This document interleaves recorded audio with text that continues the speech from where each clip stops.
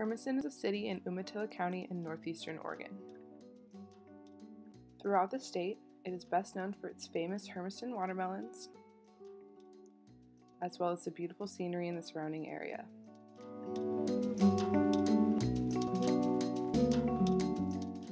When driving down Highway 395, which cuts directly through town, you will first be struck by the abundance of industry.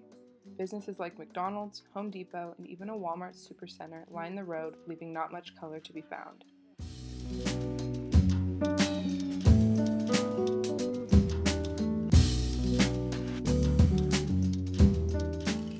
The downtown area of the city is much of the same. Blank concrete and dated storefronts give the area a sleepy, small-town feeling.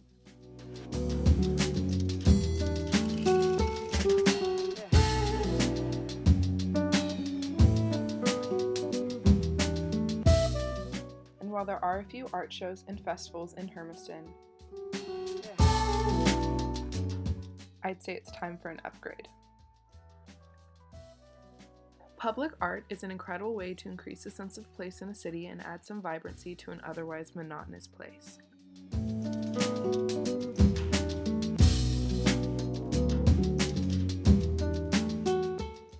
Many cities around the world have art landmarks that help people form a mental image of the city or even picture their lives there.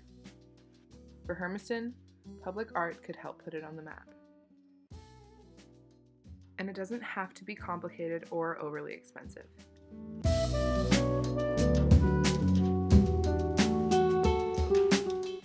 In my hometown of Auburn, California, the downtown area has accumulated a colorful array of murals, mosaics, and sculptures by local artists that represent our cultural heritage and the environment around us.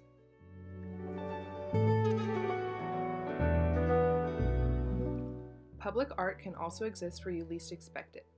Local artists in Auburn also came together to turn plain gray to utility boxes into beautiful, creative art pieces that represent both our area and the artist's personal style.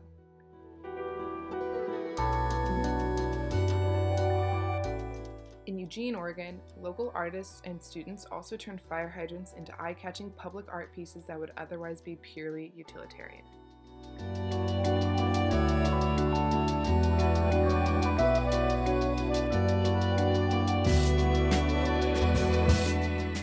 According to AmericansForTheArts.org, public art has been found to provide a positive impact on communities by supporting economic growth and sustainability, attachment and cultural identity, artists as contributors, social cohesion and cultural understanding, and public health and belonging.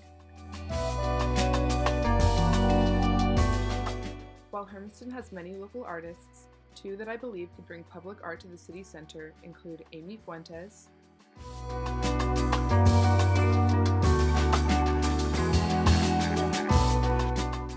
and Brandy Dalton.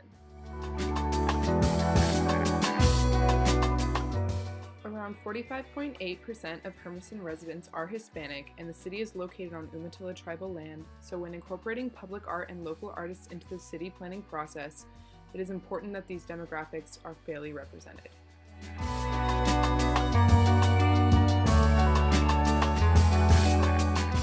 I think it's time to view the city's blank walls as blank canvases and make people proud to live in Hermiston.